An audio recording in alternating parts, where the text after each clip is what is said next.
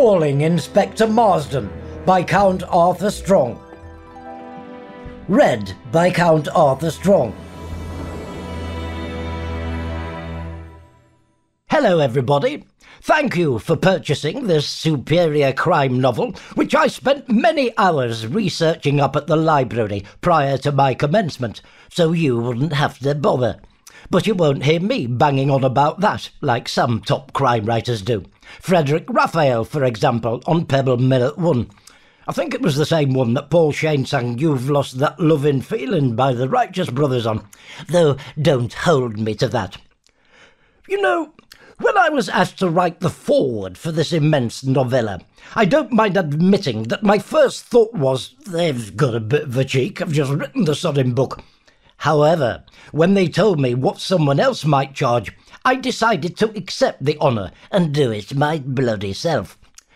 So there you have it. I hope you enjoy the toils of my labours, and that you paid the full proper price for it. Chapter 1. The Man on the Mountain. On top of the snow-capped tallest mountain in Tibet, Mount Everest, made famous by Sherpa Van Tensing, Hilary Benn, and the double glazing firm, sat a motionless cross-legged figure with a big thick beard. If this was a film, it will be like we're seeing it through the eyes of an eagle, as it flies about. Unfortunately, though, it's a book, so you'll have to do that bit in your head, which I apologise for. Despite the fact that the man was sitting on a glacier, dressed only in a thin paisley-patterned silk kimono with no socks on, this motionless individual, who I'm deliberately not letting you know who it is yet, you'll have to be patient, felt no cold. In fact, if a doctor, my doctor say for the sake of argument, Dr. Baker, had checked him for his pulse, he would probably not have found it and pronounced him dead on the spot. Mind you, he has done that to me before as Dr. Baker.